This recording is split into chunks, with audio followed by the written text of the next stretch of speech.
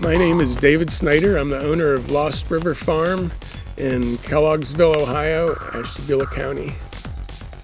The farm is about 250 acres. Lost River Farm is a really diverse property. We have some farmland at the road front. We've turned some of that farmland into the site for our Harvest Festival. The Conservancy extends all the way to the road front on part of the property, and there's a beautiful little swampy forest by the road. I think it was created when they put the road through, but it's become quite a habitat in its own right. North of that, we have the field where my wildflower labyrinth is, and we've been working on that for several years.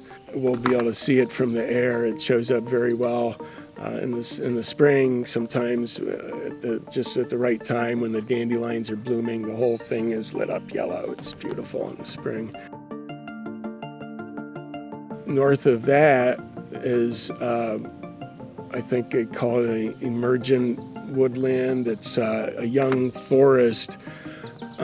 It's mostly small trees. There was a lot of ash that mostly died, but nobody goes in there either, and it's become quite a bird sanctuary in there. And if you keep going north, you get down into the river valley. Down there is where the coyotes and the whitetail mostly roll. We've seen black bear here. Eagles are a regular visitor. There's lots of hawks, and we've seen and heard more owls lately.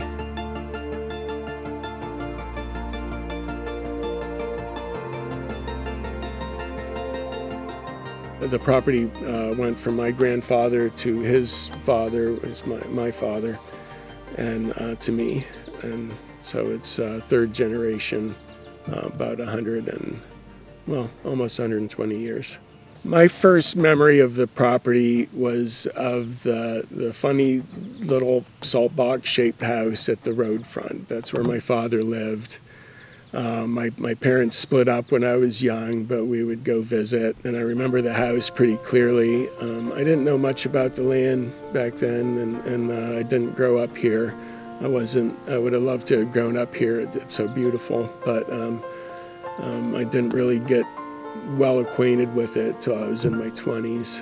I had graduated from college, and I was in industry. I was in the welding industry. I had several jobs there, and after my father passed away, I started to have to take care of the property. And later on, after I decided to leave Lincoln and business, and I started to spend more time out here. That was about 15 years ago, and I've really decided to make it, the focus of my life, to make it to something that the area can be proud of, and people can come and visit and get away from the city and see what the forest is like in the summer.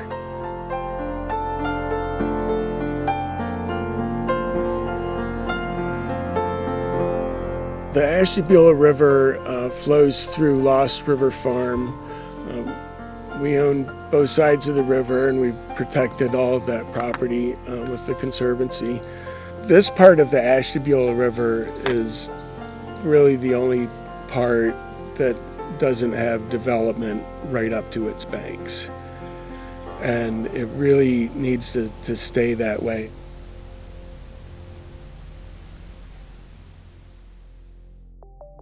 I'm hoping that trend doesn't continue, and that they wipe out all the forest downstream. That puts a lot of pressure on the animals. They don't know where the property lines are. There's a lot of deer and a lot of coyotes, a lot of small animals. I mean, it's a big, nice valley, but it's not big enough for everything to come and live here.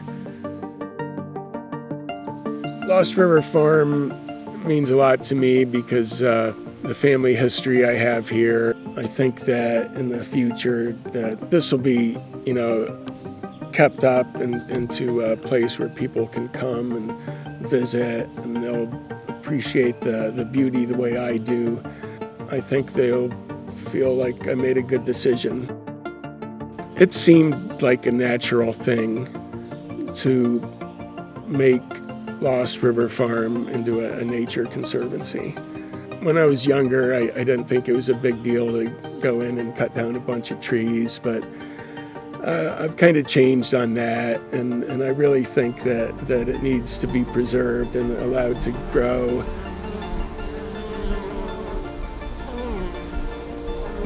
100 years from now, 200 years from now, this will be old growth forest.